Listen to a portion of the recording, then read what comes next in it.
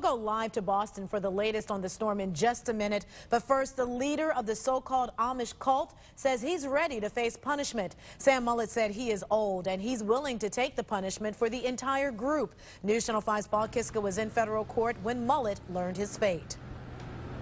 Well, 67-year-old Sam Mullet Sr. had no choice but to be ready to go to prison today. The question was, for how long? They're just religious thugs, religious terrorism. Federal Judge Dan Aaron Polster obviously agreed with those comments from Holmes County Prosecutor Steve Noling that Sam Mullet and his followers trampled on the constitutional right of religious freedom.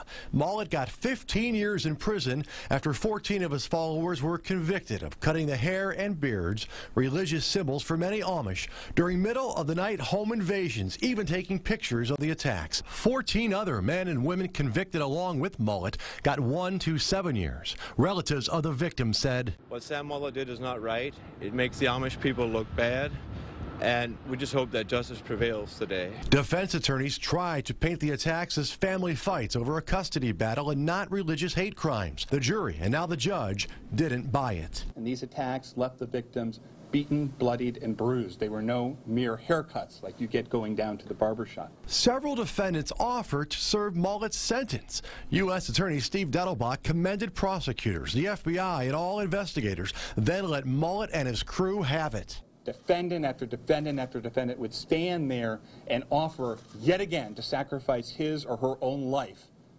for Mr. Mullet is just proof of what we said all along. Mr. Mullet is a cult leader.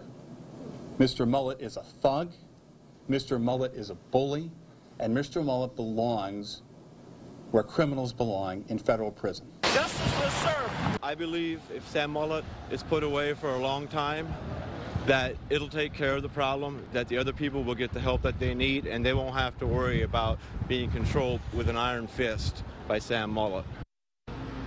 And Holmes County Prosecutor Steve Nolan went on to say today that the Amish that live in his community will sleep easier tonight knowing that Mullet will spend the next 15 years in prison and would be 82 years old when he gets out. Live from the federal courthouse, Paul Kiska, News Channel 5.